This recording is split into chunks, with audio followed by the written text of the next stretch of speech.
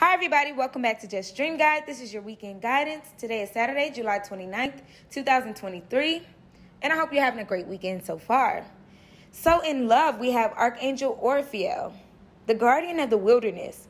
She connects you to nature, she protects the wilderness, she believes in natural cures by grounding yourself and using elemental magic. And that means, water, earth, air, all of those things, the earth. It'll help you ground yourself, okay? She comes to say, as the patron of nature lovers, I will protect your wilderness adventures and efforts to conserve nature. The stone she encourages for this weekend is nephrite, which helps with your heart chakra and your solar plexus chakra. Your heart chakra says, I love. Your solar plexus says, I can. So believe in love. Believe that you can do anything through love this weekend. The timing right now is winter, and your action is not now. So right now you're going through a place where it is winter seasonally in your life. You need to just stop, pause for a minute, go outside, ground yourself, okay? Now is not the time to take action. Now is the time to build your confidence. So I pulled another card, and your mood card comes up, and it says self-esteem collective. So working on your self-esteem, that goes back to the solar plexus. You can't come forward and do the actions that you want to do without having the highest level of confidence within yourself.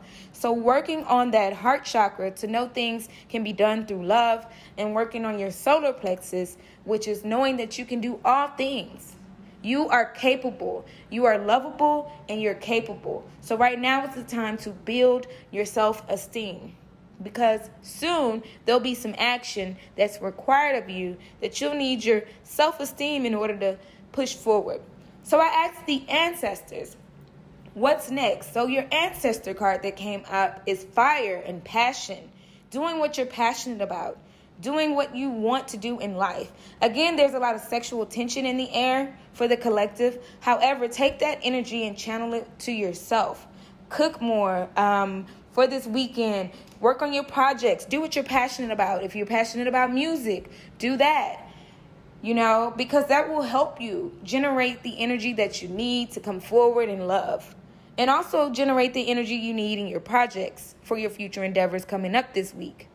So that's what I have for you guys. Thank you so much for your time. Thank you for watching. I will see you all next time. Have a great weekend.